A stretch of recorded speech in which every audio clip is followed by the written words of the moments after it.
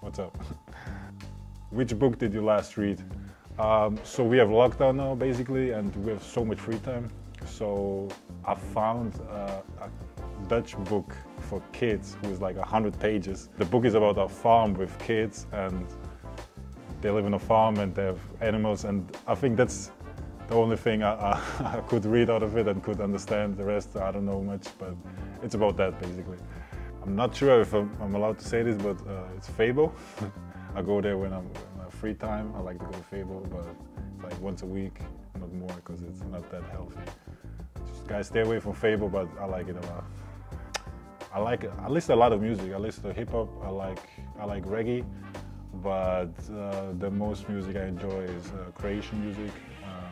People who are not living in Croatia or the Balkans don't understand why we like this. We don't understand why we like this. It's such a weird music, but we just love it. And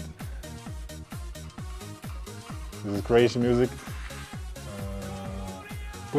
Type in Jala with J-A-L-A, Brat, B-R-A-T, Jala Brat. Check it out, guys. This one you will like for sure. Just enjoy it. Always, like when I drive in the car, I put the window down, I put the music high and I sing. And just imagine like a 2'8", 125-kilo guy with a black beard driving in the Ford Fiesta and screaming around in the car. If you see somebody, that's me.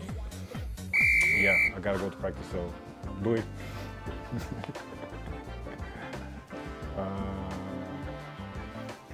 Hold on, I can't say this either.